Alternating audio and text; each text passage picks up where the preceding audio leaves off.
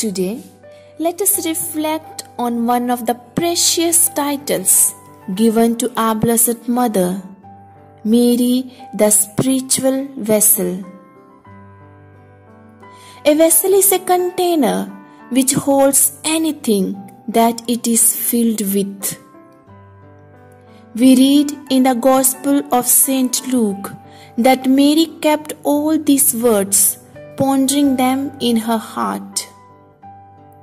Mother Mary's capacity to hold everything in her heart and ponder over them transformed her into a sacred vessel. From the moment of her conception, Mary was full of grace.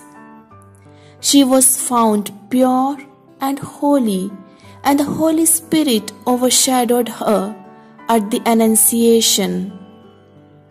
From that moment, the Holy Trinity dwelt within her.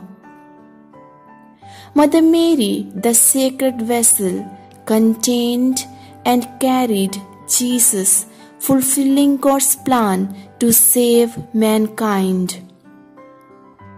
She continued her journey as a sacred vessel, silently nurturing Jesus and following him at every moment. Her thoughts were always full of Jesus, of the words he spoke, of the things which happened to him. It was this fullness of grace that strengthened her to accompany Jesus on the way to Calvary and ultimately gave her the courage to stand at the foot of the cross as Jesus suffered and died for us. Dear Mother Mary, transform us into sacred vessels, fully focused on Jesus in our thoughts, words, and actions.